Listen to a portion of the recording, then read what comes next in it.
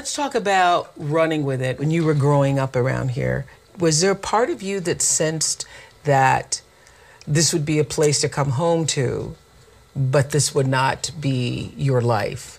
Definitely. I first grew up here and had all those feelings about the water and the smell. I went out in a canoe before and I was paddling in by myself, and the smell off the lake. And this is the true Stephen. That is it. Looking for a little beach here, and that's why I bought this property. There's like, 15 feet of beach.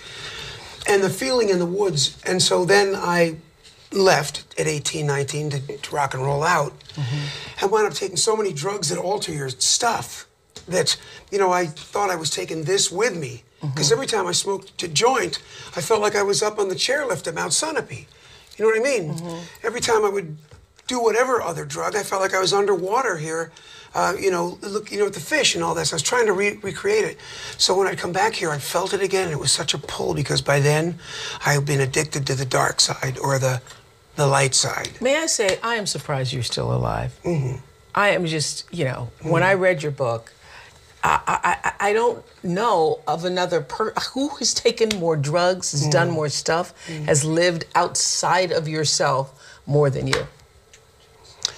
It used to be cool to hear that. Now it kind of hurts. It does? A little bit. I have a little shame about, not being as wide-eyed open like this while that was going on.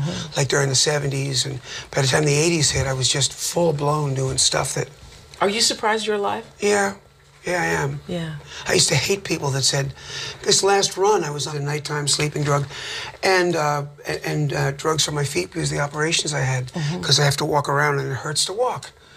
So I was on those drugs and just that little bit, it makes you like this.